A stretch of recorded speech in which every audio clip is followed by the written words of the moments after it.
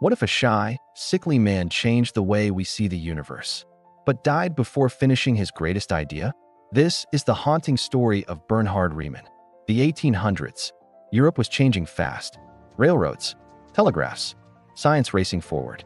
And in a small German village, a boy was born. Fragile, quiet, shy. His name? Bernhard Riemann. He barely spoke. He was nervous in crowds, always sick. But in his mind, numbers came alive. Riemann was born in 1826. His family was poor. His father wanted him to be a pastor. But young Bernhard didn't dream of sermons. He dreamed of infinity. As a child, he read math books far beyond his level. He solved problems nobody expected him to. He didn't talk much. But when it came to numbers, his mind lit up. His father finally gave in. Riemann went to study in Göttingen. There, he stood before Carl Friedrich Gauss, the greatest mathematician alive. Riemann was shy, timid, but Gauss saw something rare, a spark of genius.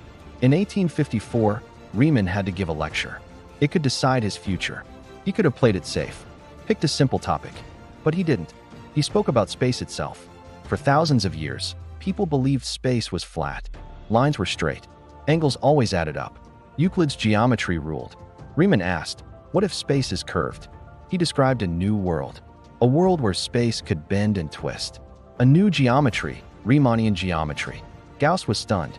The timid boy had redrawn the universe. At first, people thought it was just theory. Interesting, but useless.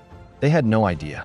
Decades later, Einstein would use Riemann's geometry to build his theory of general relativity. Gravity, black holes, the bending of light, all explained using Riemann's vision. One lecture, one shy man, the key to the universe. But Riemann didn't stop there.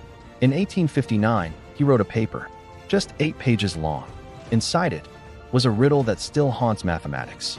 The Riemann Hypothesis. It wasn't about geometry. It was about prime numbers. Primes are the atoms of mathematics. Simple, indivisible, but unpredictable. Riemann suggested a hidden order, a pattern buried deep inside the primes. If he was right, it would explain one of the greatest mysteries in math.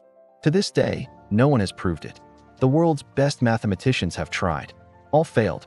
A $1 million prize now waits for whoever can solve it. But the answer is still out of reach. Riemann's life was not easy. He was often ill. His body was weak. But his mind never rested. He kept working. He kept dreaming, even as sickness closed in. In 1866, at only 39 years old, Riemann died of tuberculosis. He left behind scattered notes, half-finished ideas, questions still unanswered. He lived less than 40 years, but his impact is everywhere. Riemannian geometry powers Einstein's theory of relativity. It shapes modern physics, GPS, even our understanding of the universe. The Riemann hypothesis remains one of math's biggest unsolved mysteries. The Riemann integral changed how we measure curves and areas. The Riemann mapping theorem transformed complex analysis. Everywhere in science, Riemann's fingerprints remain.